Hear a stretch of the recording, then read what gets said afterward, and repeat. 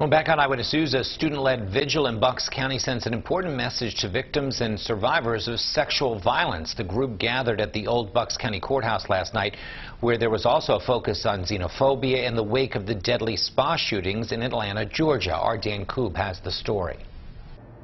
Those who attended the event are hoping to look towards our future leaders for guidance.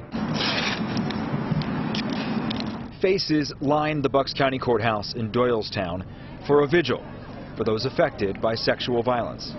We are here today to stand in solidarity against racism, xenophobia, misogyny, violence, and sexism. A student-organized event focused on figuring out how to make it stop. It's important to keep talking about this because this keeps going on and it will continue to keep happening until we all recognize what's actually going on and get to the root of the problem. And we are over the list of precautions we are told to take to protect ourselves.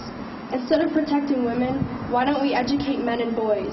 A cause only emboldened by the killing of 8 in 3 different Atlanta spa and massage parlors, and a rallying cry to embrace our Asian friends, neighbors, and loved ones. They know that change needs to happen, and they know that they're the ones who can do it. So I think as a parent and as a friend to these kids, it's really important for all of us to give them the platform to speak up. A flood starts in the basement, unwanted and unexpected. Poems, signs, resources, and most importantly, attention. What can I do to support?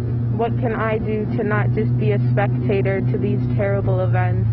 How can I reach my community the best way I can? Because I'm not going to sit at home and watch everything happen in the world. These students, just juniors at Central Bucks West, have no intentions of stopping until they can effect real change.